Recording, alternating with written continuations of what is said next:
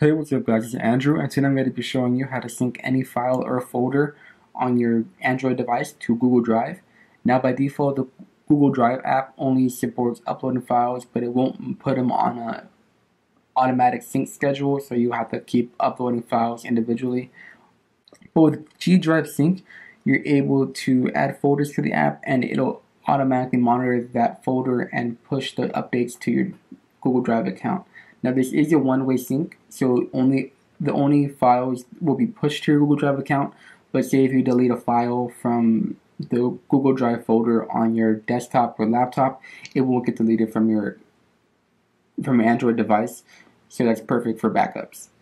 So to get started, you're going to want to open up the Play Store app, search for GDriveSync and install it. After it finishes installing, hit open.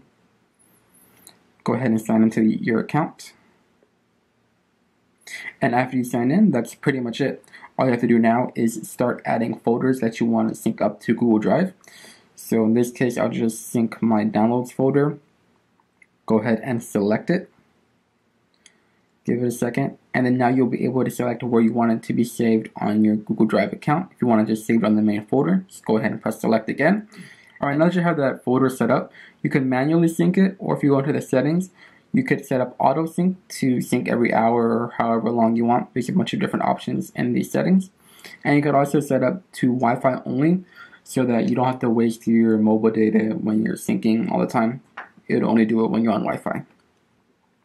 Other than that, that's pretty much it. This app is pretty simple and it does exactly what it needs to do. I haven't had any issue with it, but for the full breakdown for it, go ahead and check the full guide link in the description below.